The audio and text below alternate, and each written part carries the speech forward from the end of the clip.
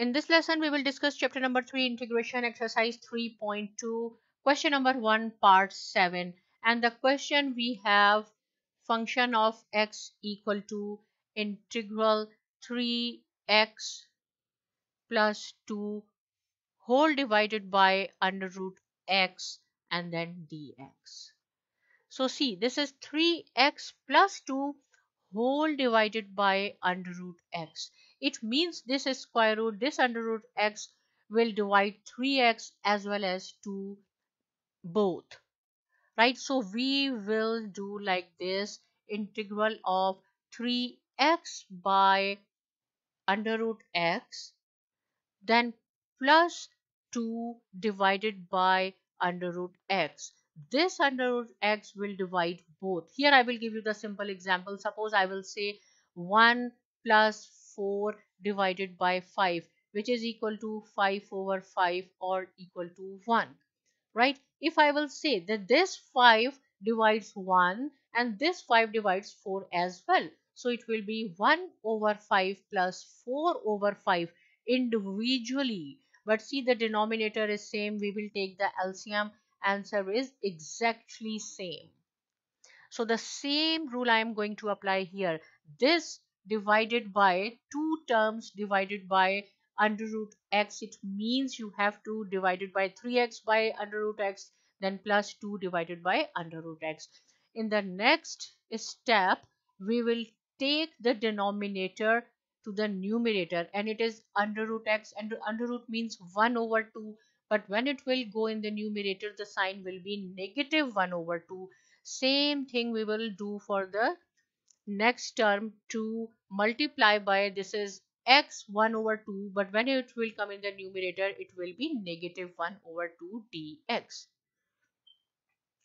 Now see, this is x, this is x, we will add the power. So this has 1 power, this is half, so it will be positive 1 over 2 and it will remains the same dx.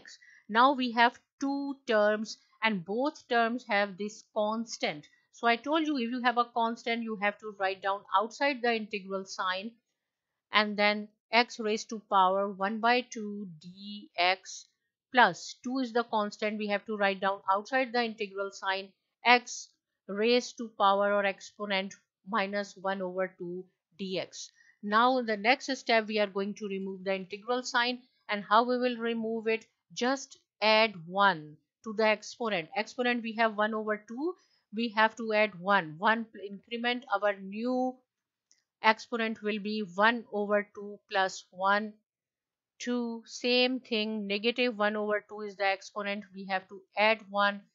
Our new power is 1 over 2 positive 1. Same thing, you have to write down in the denominator plus constant of integration as well in this step. So here we are going to simplify. It will be 3x raised to power 3 by 2 divided by 3 over 2. Here we have a double reciprocal, but do not worry about it. It is very easy. Same thing, 1 over 2 plus c. I will do one more step. This 2 will multiply with 3. It will be 6 over 3 x raised to power 3 over 2. This 2 will multiply with 2, which is equal to 4x raised to power 1 over 2 plus 6 plus c, 3 one time, 3 two times 6, 2x raised to power 3 over 2 plus 4 exponent 1 by 2 plus constant of integration, and this is our answer.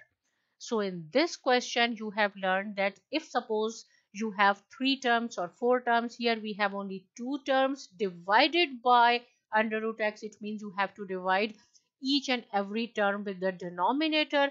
Then you have to take the power or the denominator to the numerator. In the next step, we have added the exponents of the same basis, and then we did our integration. But still any point is not clear, you can ask me.